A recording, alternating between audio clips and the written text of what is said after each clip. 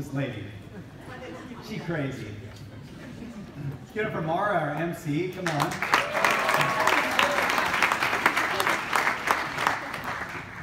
It's an honor to be here, and I feel like I want to take a picture of everybody, but at some point, you know, in those panos, there's like blinding light. So at some point, we'll make this happen by the end of this weekend. This is amazing to see you.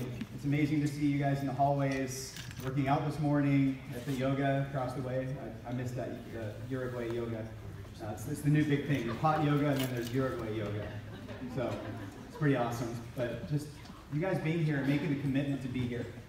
And I have a feeling that you came here this weekend because you want to be astonished. I think you came here because you want to see God do something amazing. Is that right? I think about astonished. It's a word that's used in the Bible. Sometimes people use it. I remember maybe in 3rd grade, I read a book, maybe Curious George, and he was astonished.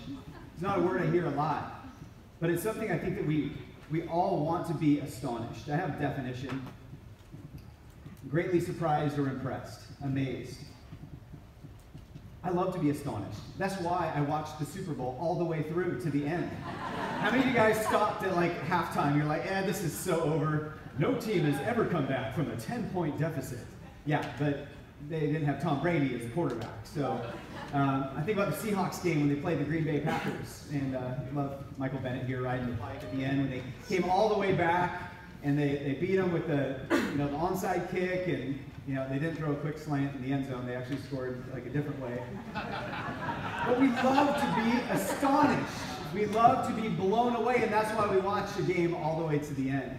I was lucky enough on I think it was a Thursday night this last year. I don't often watch ESPN because I get kicked off by my kids. They're watching other stuff on TV, and they don't want to see ESPN. But I turned it on, and it was Kobe's last game. How many of you guys watched Kobe Bryant's last game, or at least saw highlights of it? Okay? So Kobe Bryant's very last game, you got Shaq, you got all these stars, rap stars, Hollywood stars, Jack Nicholson, all these people like in the rows in LA. I always said Jack Nicholas, but he wasn't there. But watching this game, wondering what's Kobe going to do in the last game, because his stats went way down his last couple of years. I mean, his contract was huge and his stats were small. But he went off. I mean, they were playing the Utah Jazz, and they were down by like 18 points, and then Kobe went and did what Kobe does.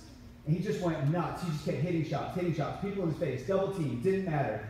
He scored 60 points and hit free throws to ice the game to win. It came back from like this 20-point deficit. I was astonished by myself in my living room, and all I could do is go to Twitter and see who else in the world's astonished with me. Any hashtags? Like, we search hashtags to be astonished with people. We try to find people who are astonished. We watch YouTube videos and look at memes, and we Snapchat. We want to be astonished. That's why Snapchat's such a big deal, right? How many Snapchatters here?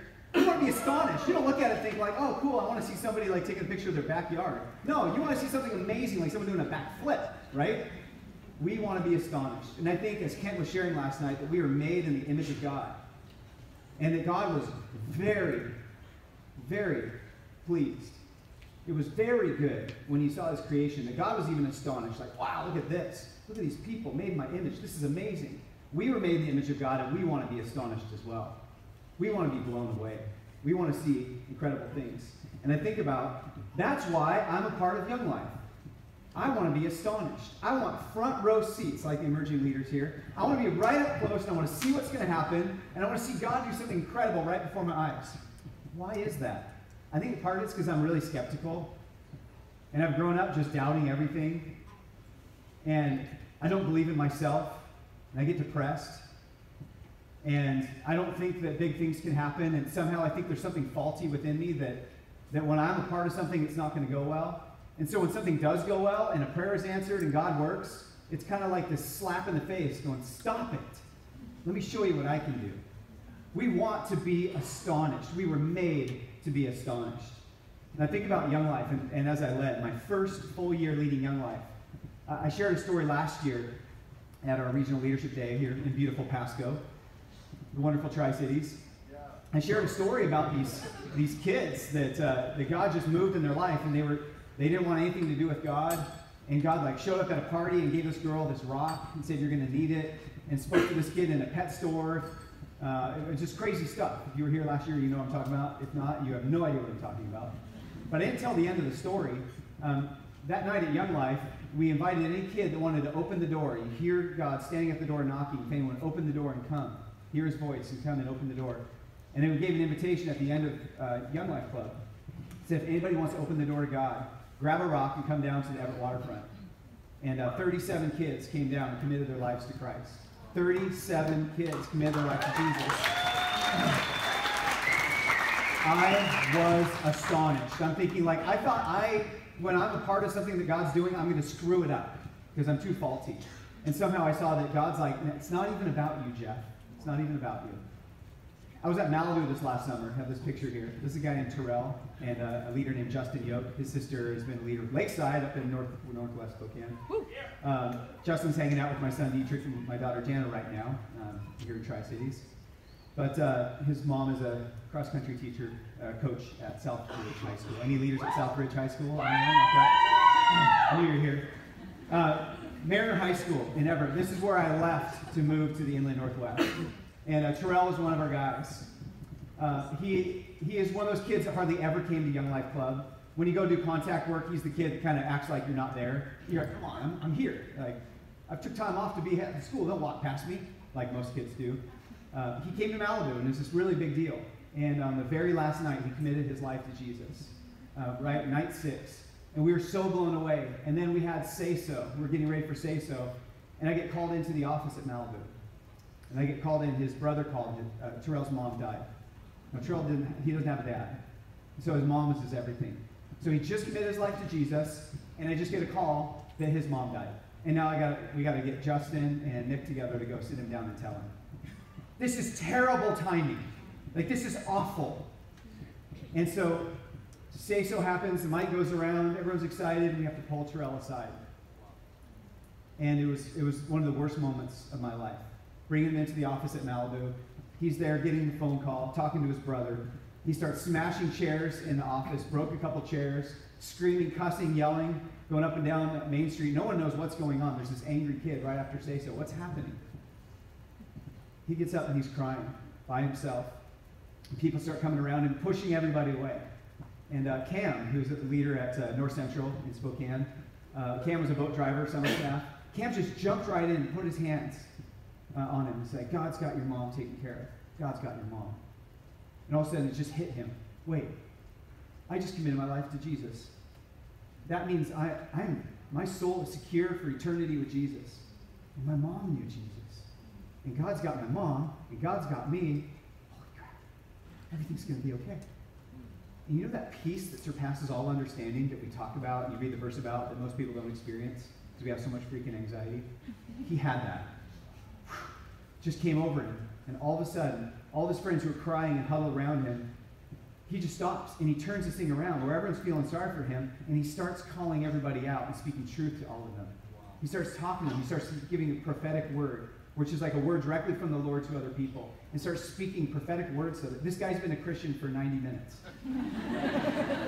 And he's speaking prophetic words to everybody, and he called me out. He's like, Jeff, when's the last time you talked to your mother? I'm like, oh, crap. Did you tell her that you love her? I'm like, I don't remember. He's like, you're avoiding her, aren't you? I'm like, but she's so dramatic. Like, everything's so happening. He's like, when you get home from Malibu, you call your mom, and you tell her that you love her, and you listen to her, and you ask her what's going on in her life, and you celebrate her, and when you're done, I want a text message that you did it. Friends, I was astonished. By the end of the night, at 1:30 in the morning, there's this huge crowd of kids in Big Squawka crying, and he's still going. He's not done. He's talking to everybody. He's talking to Jeffrey Chambers and Chelan and calling him out. He's talking to Cam. He's talking to all of us. He became a man of truth in a matter of moments by one word of God through a person who decided to step in and bring Jesus into a situation. I was astonished. When's the last time that you've been astonished? When's the last time you've seen God do something? When's the last time you stepped into a situation that you didn't know what to do and thought, you know, I'm going to bring Jesus in this because I don't know what else to do? God made us to experience this. And I think you came here this weekend because you want to be astonished this year. And that's what we're about. That's what Young Life is about. That's what our region is about. That's what your team is about and your area is about. And God's inviting you to be a part of what he is doing. You look at Jesus throughout the Gospels and you see how many times people were astonished. Now look at this. I could go on and on, but the miraculous catch of fish. You know, I've been fishing all night. It's not going to, because you say so, okay. Tosses the nets in. Feeding 5,000. Astonished. Healing lepers. Talking to a Samaritan woman. People were astonished. Like this kind of engagement didn't happen.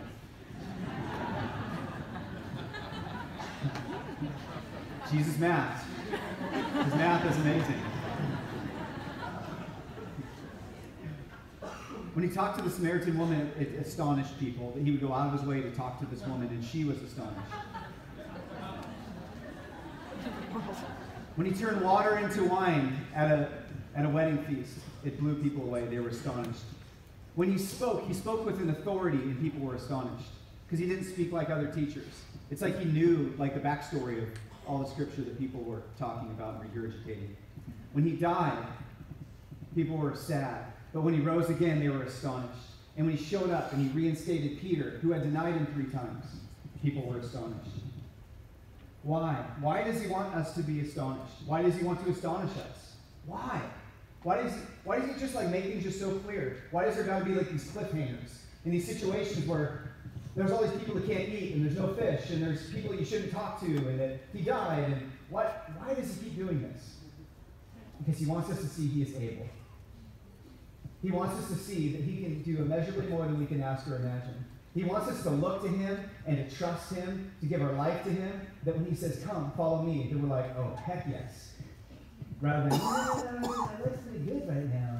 I got things going for me. I got lots of friends. And he wants us to be astonished because then we let go of what we have and we take all that he has to give us. So if you haven't been astonished lately, I want to say buckle up. Because that's what we want to do. That's what we want to be a part of, what he is doing, what Jesus is doing. I want to share some vision. I want to share an invitation that as I've talked with staff and volunteers and committee people over the last year and 4 months that I've had the joy of being here, I've picked up some themes, and I just want to run with it. And I want to invite you to run with us, to be astonished at what God can do. And it's a vision that's none of us can do on our own. It's nothing that you feel like, if you feel weight or pressure as we talk, I want to invite you to stop there and pray and say, God, what are you asking me to do? Because this isn't about Young Life. We could have totally different logos going on here and want to say the same thing. I want to be astonished by God. You know the awesome thing is? That all these things that God can do, he always wanted to invite us to be a part of it. Jesus was always inviting someone into the scene to step out, to say yes, to follow him. He wants you to be astonished. He wants to invite you to be a part of his kingdom, as Kent mentioned last night. He wants you to be a part of it. He could just do it all himself. That's not his plan. That's not the way he works. We have a relational God that says, come with me, cast your nets, take these bread and loaves. I'll do the math. Don't worry about it. As we talk about where we're going, I think it's first important to say who we are. Because in this room and in this mission of Young Life, there's a certain DNA. You meet people and you're like, oh, that's such a Young Life person. How do you know? You've run into these people before. You know, the security guards get called at a hotel. I don't know if it's the stickers in the car or just how crazy some people are, but there's some certain elements that you can see, just the way that people worship and lean into Jesus and kind of a reckless abandon. I want to talk about 5 things that I think really mark what our region is about in Young Life, that I think is consistent with Young Life as a whole. First of all, we're so Christ-centered. Everything's about Jesus. That's how we can get together with Catholics all the way across to, like, we don't need an order of service. We're just going to follow the Holy Spirit. You know, the 2 ends of the spectrum, like totally planned and organized, totally like not organized at all because the Spirit's got it. And everyone in between, the Presbyterians and Methodists and people that are half asleep, people that are just like, wow, I'm crazy, and like always having a word, no preparation because God's going to supply. We can take them all in. We got a room full of those people. I'm saying that, you're like, hey, he's talking about me. Is he picking on me right now? Because I don't prepare my club talks? Like, yeah, I'm talking to you. There's enough room here in Young Life because we focus on Jesus, right? We don't have a life of Joseph talk. We don't have a Life of Elisha talk at Young Life Club. We talk about Jesus every single time. We talk about sin. We don't do the Romans road. We talk about Jesus and how we deal with sin. We focus on Jesus in all that we do. And not Jesus last, and not Jesus as an afterthought, but as our first response. We pray before we start anything, before we start a meeting. We prayed this morning at 7 a.m. with a group of people to start the day. We pray. That's what we do. We look to Jesus, and we want him in the center of everything that we do. That's part of our DNA. Second, we're relational. And this is one of those things where you can just tell, oh, those are Young Life people. They're so relational. Or at a school, you can see a group of people that are sitting in the stands with kids or volunteering. And even teachers can pick it out. Oh, those must be Young Life leaders. Because who else would go in the band section and stand between the tuba player and the bassoon player? Is that bassoon a thing? Bassoon? Something like that. Relational. And even to take a step beyond the word relational is incarnational. We're in. We go in. We enter into the world of people, of kids. And that's risky. And that's not the approach of the world. Most people would rather have people come to your event. We go to the kids. Now, if you're a new Young Life leader or new again and kind of forgot how Young Life works, if you're not showing up to kids into their worlds, it's not Young Life. I just show up on Monday nights. I don't actually talk to kids outside of Monday nights. That's not Young Life.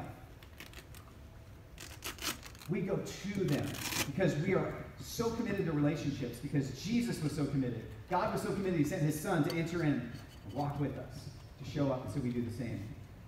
In fact, I want to take it a step further, that we are so committed to relationships and so committed to being in with each other that if you filled out a volunteer form online to become a Young Life leader, there's something called a faith and conduct form that everybody fills out.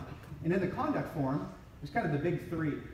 There's like drugs and alcohol. Like we're committed, just not drunkenness, not using drugs. It's just something we're committed to. We want to be just fully available to what God has for us. We don't need to go to that.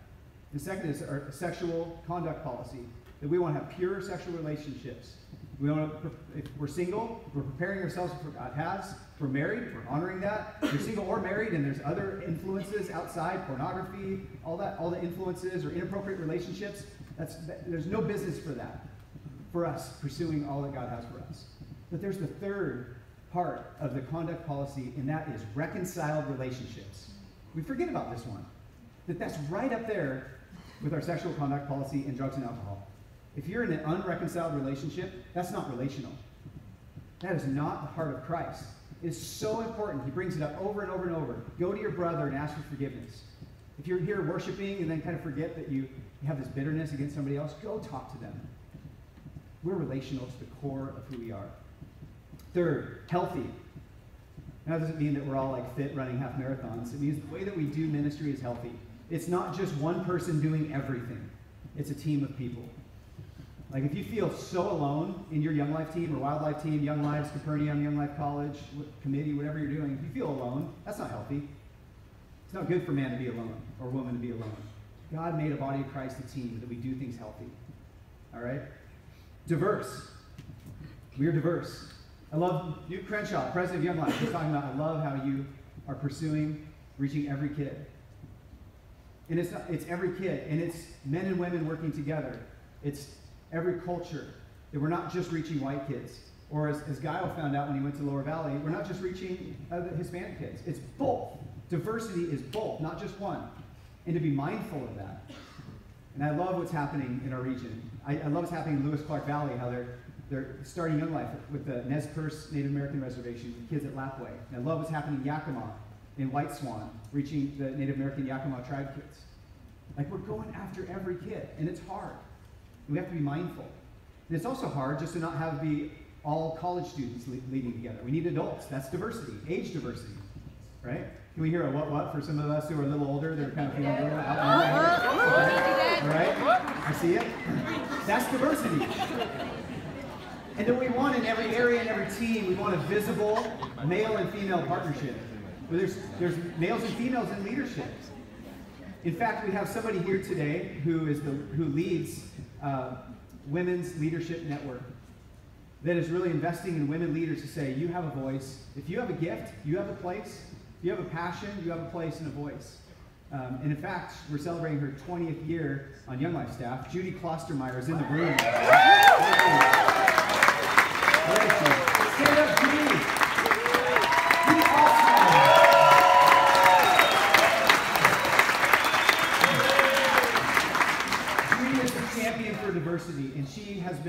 she was a regional director, I think about 6 years ago, for many, many years before that. And she's a champion for diversity, cultural diversity, male, females working together. That's part of our DNA and who we are. We need to be committed to that. Our region is 37% Latino. Any Latinos in the house? Come on. Or Latinas? Come on. 30% of our entire region is Latino.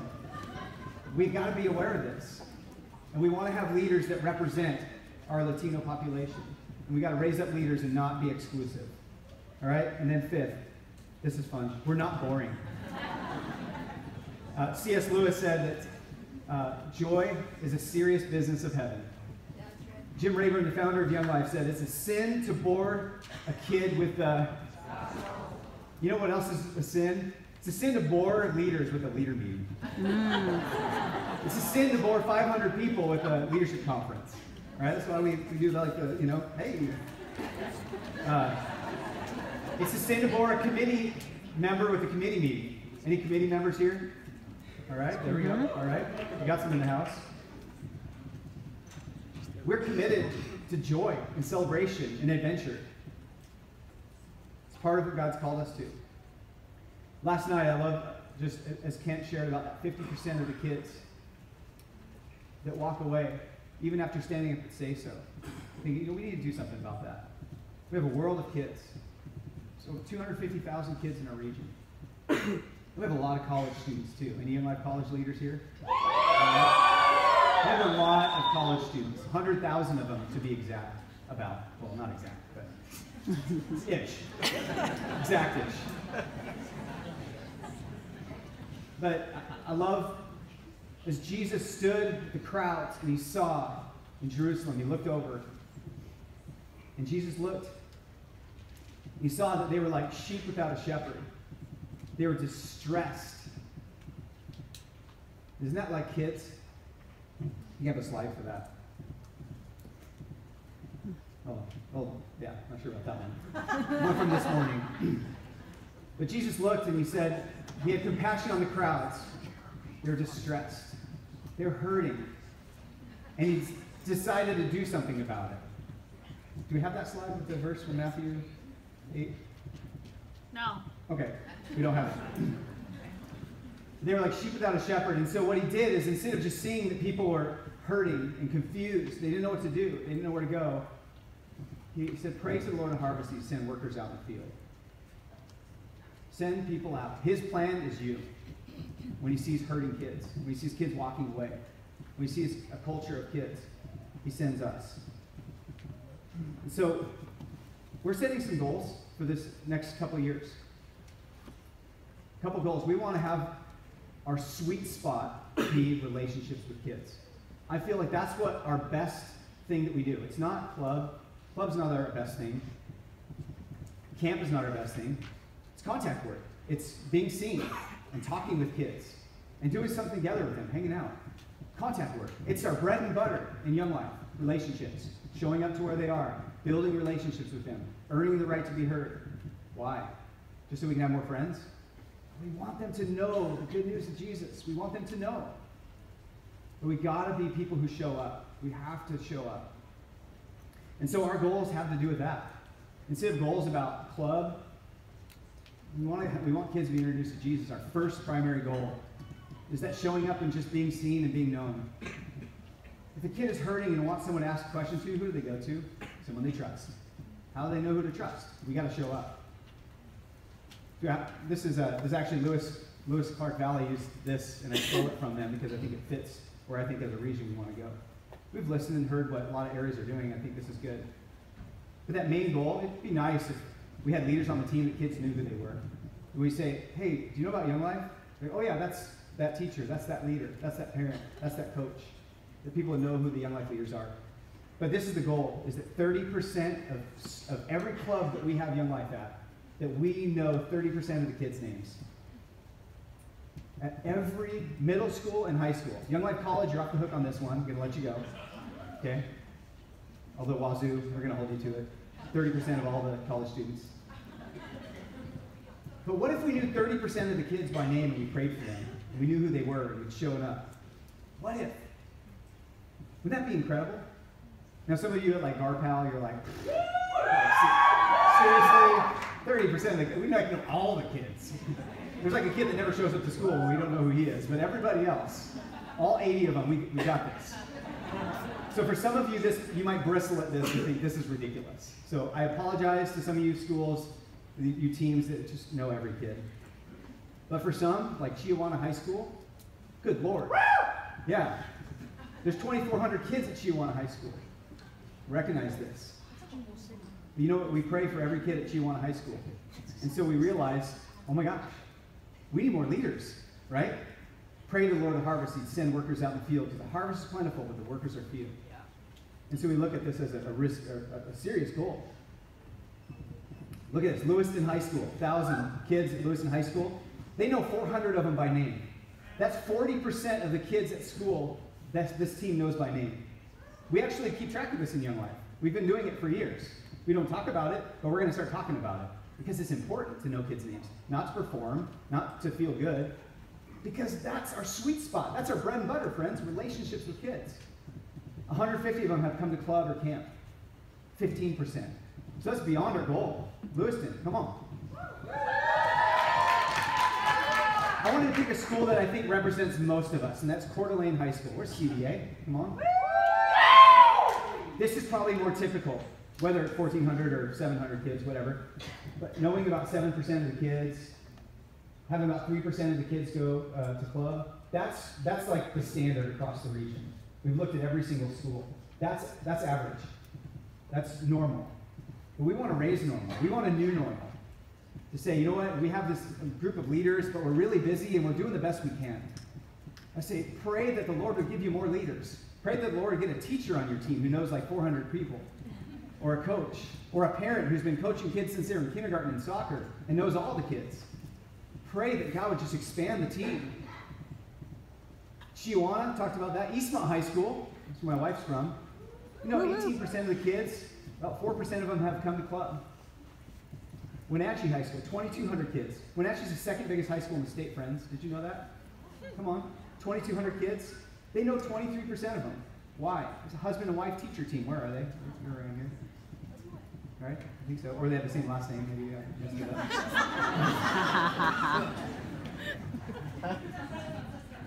They've introduced 7% of them to Jesus. They're on track, and I think just taking that extra step to pray.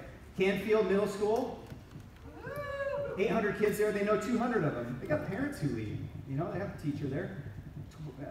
25% of them, they know him. 9% of them introduced to Jesus. Dayton High School, just messes everything up, Dayton. 150 kids. They know 120 of them. You got like an elementary school teacher on your team who knows every kid in the town. Oh wait, Marnie. Yakima. Put all Yakima together, every club they have. And they have like 15 clubs. Middle school and high school, YoungLives, Capernaum, White Swan. Of all their Young Lives and Wild Lives together, there's 13,000 kids. They know 4,600 of them. Wow. 35% of the kids at every club combined, they know. And 575 of them, about 4.5%, have been introduced to Jesus. Why? How is that? They have 31 teachers that lead in their area. Wow. So it's thinking differently. It's thinking differently. I want to invite us into that. Thinking differently. I think Meade High School is very similar to a lot of college towns where you don't have as many teachers or as many parents on the team, and college students are super busy, and they know 5% of the 1,700 kids at Meade High School, according to this last last fall, and all of them have come to club. That's like 100% success rate. Every kid they know. Why is that? Because those leaders are so freaking cool. They're awesome.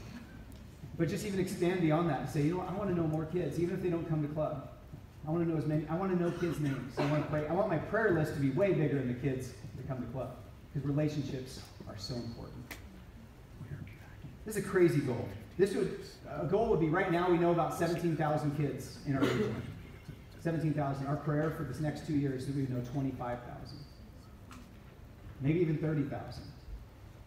We had 1,700 kids go to camp this last summer, which is 300 up from the year before. This is the biggest camp year we've ever had in the history in the Northwest. But we're praying in 2 years that we have 2,000 kids come to camp, 300 more. Like, that was a big jump this last year. How many of you guys are tired? Like, couldn't believe you brought all the kids you brought to camp this last year? Didn't know how you did it? Yeah, we need 300 more, so. Let's do this.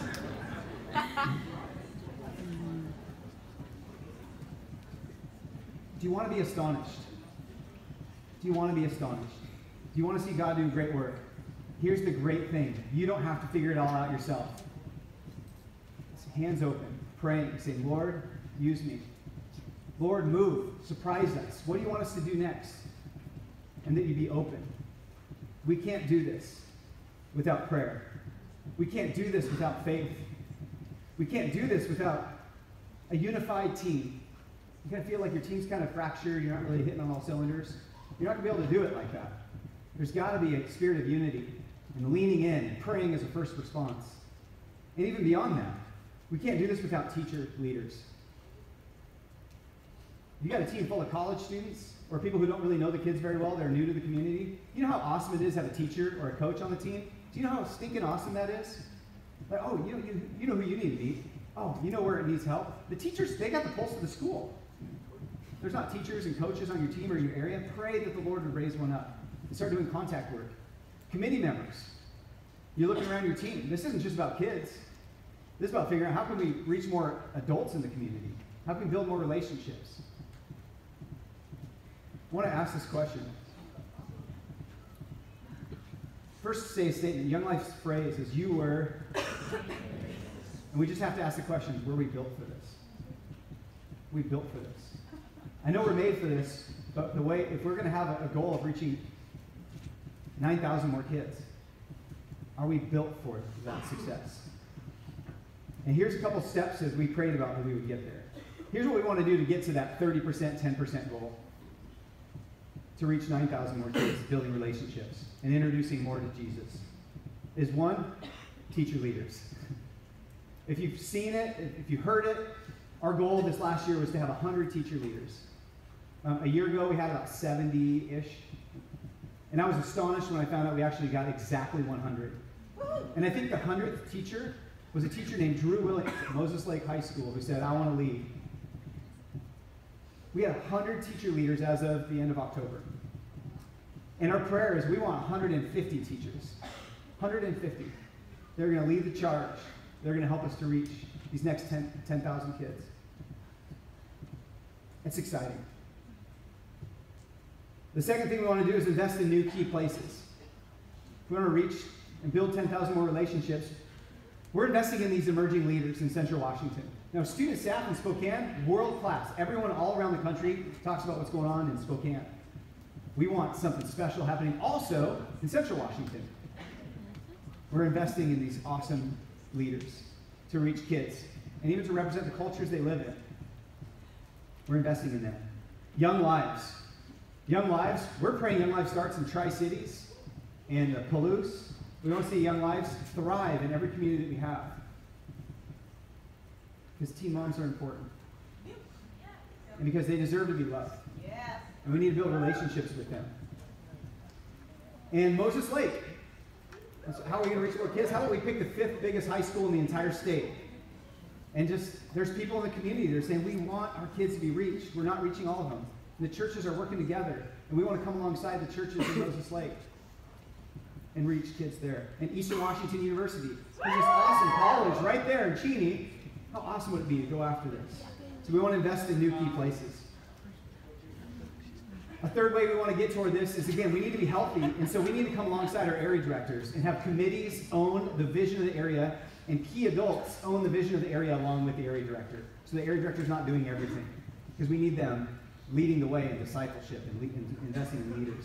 Our goal is that 80% of the vision in each area. Every area has like 5 things they're totally committed to. There's like 30 things, but really 5. If you ask me, pull them aside, the committee chair, the area director, what are you guys really going after? There's 5 things. And we want 4 of those things to be owned by somebody else other than the area director. And right now, that's not happening. And so committees and key adults in the community step up and say, you know what, I want to take on leading the charge in prayer. I want to take on developing or training leaders. Maybe there's a gifted trainer. We had one of those in Everett. And now she's leading emerging leaders. There's people who have a gift of training. There's people who have a gift of organization, having people own that. So we need help. And then Fourth, we want to see awesome events done well to invite the community in, because we need more people a part of this, and we want to cast the net wide. So we want to have great events. So we're committed as a region to help get behind areas in that. And then the last one is this, and this is kind of where I want to land the plane, is discipleship. Discipleship. If 50% of kids walk away after they stand up and say so, what's missing was a guide. What's missing was someone to walk alongside them and show them what it looks like to walk with Jesus. And so we want to get after that. And not only do we want to have every kid possible to walk with Jesus after camp, or after they come to know Jesus, or leave high school, but it's also Jesus' way that he's changed the world, was actually through discipleship. If you look at the model of Jesus, if he was our guide, he invested in how many people? I mean, he reached the masses and crowds, but how many did he focus on? How many disciples? 12. And inside that 12, there was Peter, James, and John. He had 3 that he went really deep with. Those are like, churches are named after still talk about Peter, James, and John. So those 12 disciples he invested in to change the world and reach the masses and ultimately the world. And so this is where I want to invite us into. I think that you're here because you want to be astonished. I think you're here because you want to see the world changed. You want to see the school where you've committed, that you said, and you could have done other stuff, but you said, I'm going to lead Young Life, or Wildlife, or Young Lives, Capernaum, Young Life College, committee. You wanted to see God do something great, and you wanted to be a part of it. But you also have this crazy schedule, and you also have crazy insecurities and anxieties, and you're afraid. When you walk into a room full of people, you kind of feel like, do they even like me?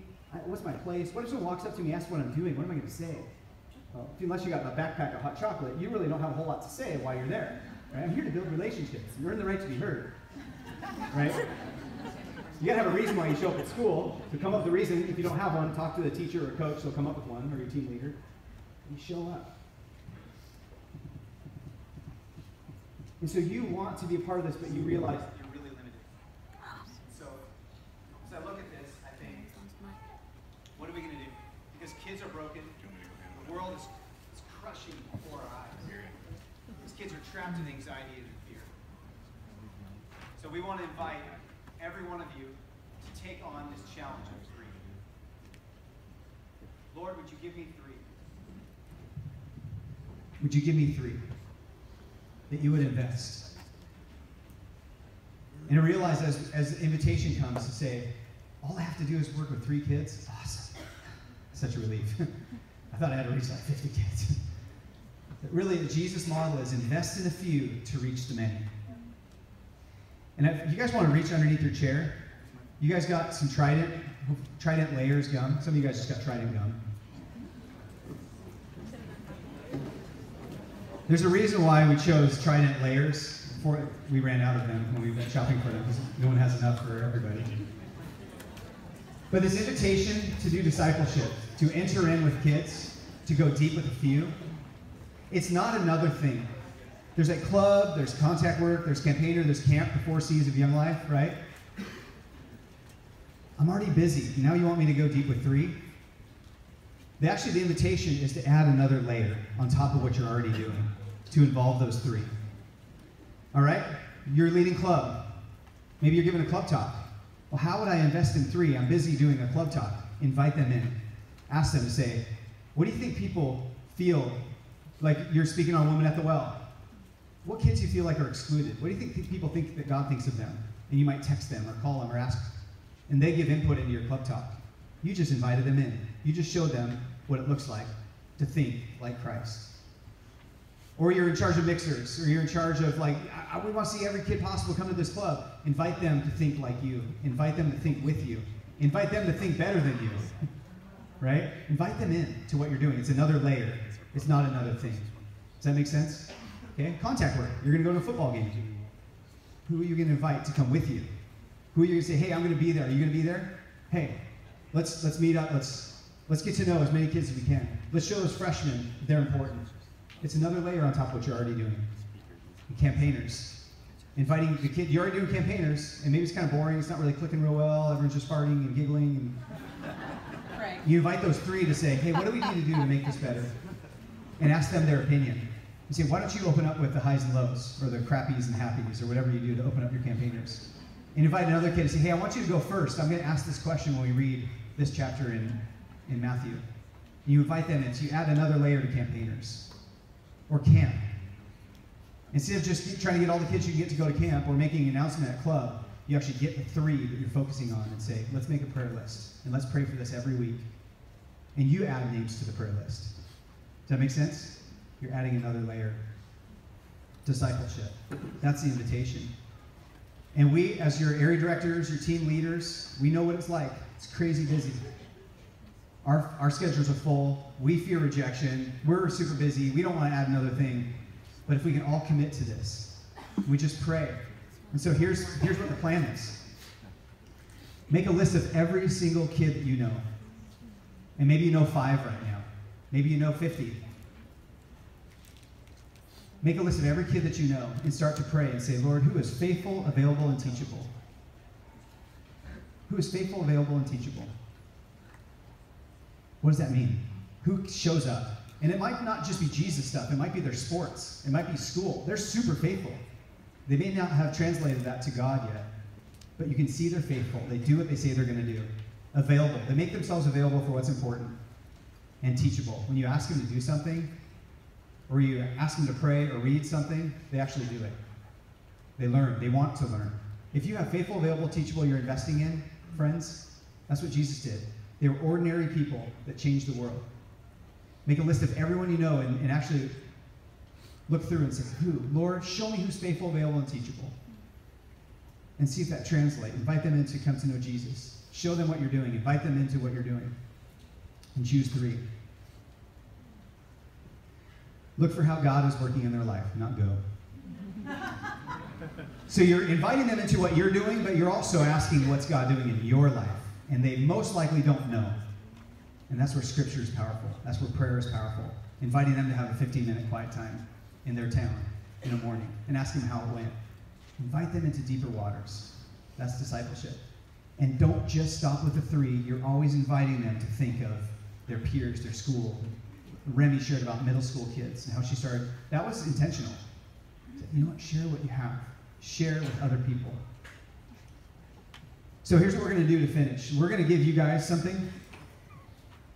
This is a bookmark. Oh, this is a box. And the bookmark is one side and has an invitation to say what we're doing. Guys, we can't do this without Jesus. Anything we're talking about. And it says if you're doing it right, you need Jesus more. And that's really what we want. We want to be astonished. And on the back side, it has 2 Timothy 2:2, an awesome verse, worthy of memorizing, and room for 3 names. But first, write down every kid's name that you know. And if you only know a couple kids' names, you know, maybe you need to spend more time getting to know more kids' names. If you only know 3 kids, that doesn't mean that's your 3. Get to know 25 or 50 or 100. And pray as you meet them. Who could I invest in, Lord? Who would you have that I could go deep with? That could change the school together, could change their life forever. And write down those 3. So that's the call to action. Guys, I want to pray.